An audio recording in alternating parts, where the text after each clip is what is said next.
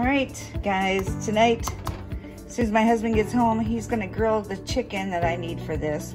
This is spaghetti squash from our garden, and I'm gonna give you a recipe that we use for this. So stick around and watch what's going on. I'm gonna cut this out, cut this in half, and then scoop out the seeds, and we're gonna put it in the oven. And I will keep all the instructions in the description below, so if you missed something in the video, it's always down in the description. So now that I got this all cut in half, if you guys save seeds, you're gonna wash these all off and just let them sit aside and let them dry out. What I'm gonna do is take some of this is extra virgin olive oil, and I'm putting it inside just for now. Then I'm gonna sprinkle, I have Himalayan salt. I'm gonna sprinkle some Himalayan salt and some pepper on here, and I'll be right. All right, so I smoothed out the extra virgin olive oil all over the inside, sprinkled some salt and pepper on the inside, and now I'm gonna put it on my baking sheet. I got some parchment paper on there. I'm going to lay it face down like that, the open side down. Sorry, didn't mean to bang. Face down.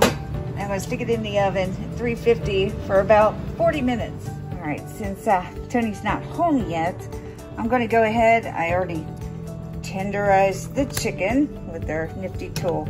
He loves playing with that thing. So what I'm gonna do is I'm gonna put it in here. All this is Italian dressing.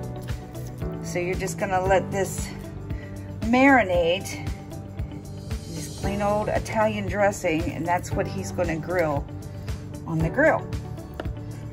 And then we'll be back. All right, so you made it home. We got the chicken on the grill.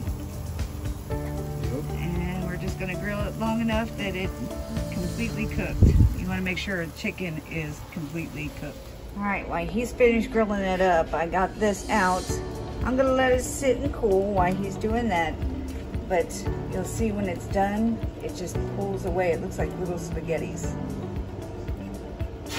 So we're gonna let that cool while he's doing. I have my frying pan here with a little bit of extra virgin olive oil. I'm letting that get a little bit hot so I can saute my onions and garlic. All right, so I also have a few other things I've chopped up here. Some carrots I have like chopped up real fine. Some zucchini I had left over in the garden. It needs to be used. Red onion. Love red onion. Just thinly sliced tomatoes, some fresh basil, and 3 cloves of garlic. So as you can see, I got my onions already in there. I kind of just flattened out my thing, and I'm just going to mince it and throw it in there. So in my pan, I've just got my red onions and my garlic, and I'm just caramelizing it. I want to do that first. All right, now he's got that all grilled up. He's just going to slice it up. And I've still got this working. So that's caramelized. I'm going to take my sliced up tomatoes and my basils that I've chopped up and throw it in there. Hopefully carrots. I chopped up carrots. My chopped up zucchini. We're just gonna stir this up, and it's gonna make it into like a little sauce. We'll put the chicken here in a minute. Right, so that's all stirred up. I'm just gonna put a little bit of water in there so it'll simmer just a little bit. So now he's just taking his fork and he's just peeling that back. And see, you can see the little strands in there. This is like fake spaghetti, but it's healthy.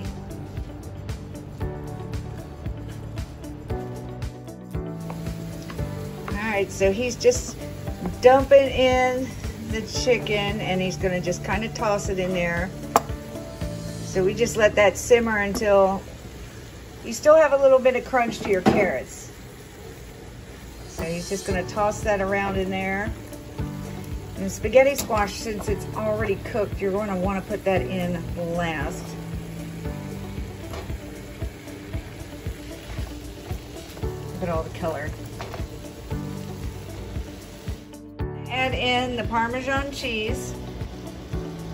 just about, I would say, about a fourth a cup. Maybe a half. Probably more like a fourth because we don't use a lot of cheese. And just kind of toss that in there.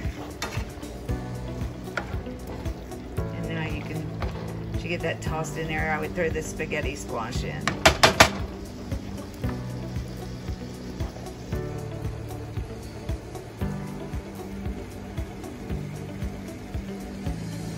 Now just toss that in. The spaghetti squash, since it's cooked, you want to do it last because you do not want this to turn to mush.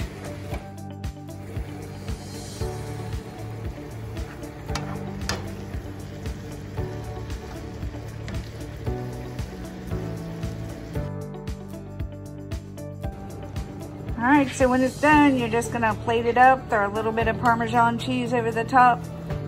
You'll still have a little bit of crunch with the carrots and the spaghetti squash, and the chicken all adds a little extra flavor. You can add salt and pepper if you like, but that's what it looks like, and it tastes really good. It's like a fake spaghetti dinner, chicken dinner, whatever.